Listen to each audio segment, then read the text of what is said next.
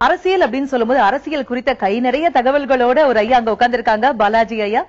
போன வாட்டி நீங்க சொன்ன அந்த அரசியல் தகவல்கள் எல்லாமே வந்து நிறைய விதத்துல வந்து அப்படியே பளிச்சுது அப்படிங்கிறதுதான் முழுமையான உண்மை.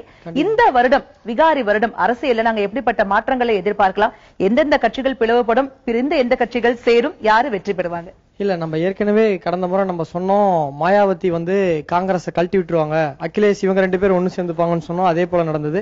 அதே போல சரத்பவார் மீண்டும் காங்கிரஸ்குள்ள வருவாரு, அவங்க பொண்ணை முன்னிலைப்படுத்துவார்னு சொன்னோம். அதே போல நடந்தது. இப்ப என்ன ஆகும் அப்படிங்கும் பொழுது நம்ம மத்திய எலெக்ஷன் பார்க்கலாம். கடைசியா நம்ம மேதைகள் இருக்காங்க, அதுக்கப்புறம் நம்ம சொல்லலாம்.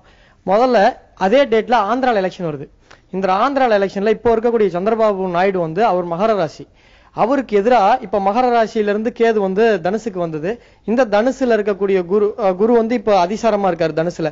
இது எல்லாமே அவருடைய ஜாதகத்துல லக்னமா ஒரு மகரம்ன்றதுனால அவருடைய 12ஆம் இடத்துல இத்தனை கிரகங்கள் வருது. ஒரு மூண்டேன் அஸ்ட்ராலஜி படி ஒரு அரசியல் தலைவருக்கு ஆபத்து.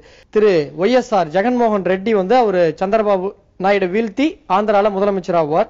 அதே போல ஒடிசால எலெக்ஷன் வருது. அங்க ஒடிசால இதே அடுத்த மாதம், அதாவது மே மாசம் எலெக்ஷன் வருது. அதுல வந்து பிஜு ஜனதா தள், பிஜேபி, காங்கிரஸ், அங்க 3 முனை போட்டி தான் எப்பவுமே. அங்க வந்து வலுவான கட்சின்னு நம்ம எதுவுமே இப்ப சொல்ல முடியாது, கடுமையான போட்டி இருக்கிறதுனால.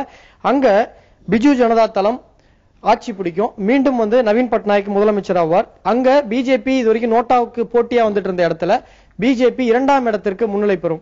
மத்திய அரசு அப்படின்னு போறதுக்கு முன்னாடி இன்னும் 2-3 நாள்ல நம்ம ஊர்ல எலெக்ஷன் வரப்போகுது. நம்ம ஊர்ல எந்தெந்த மாற்றங்கள் நம்ம எதிர்பார்க்கலாம்? இல்ல, நம்ம ஊர்ல மிகப்பெரிய மாற்றத்தை எதிர்பார்க்கலாம். அதாவது சொல்ல போகும்போது திரு திராவிட முன்னேற்ற கழகத்தினுடைய கூட்டணிக்கு இது வந்து மிகப்பெரிய பலமா இருக்கும்.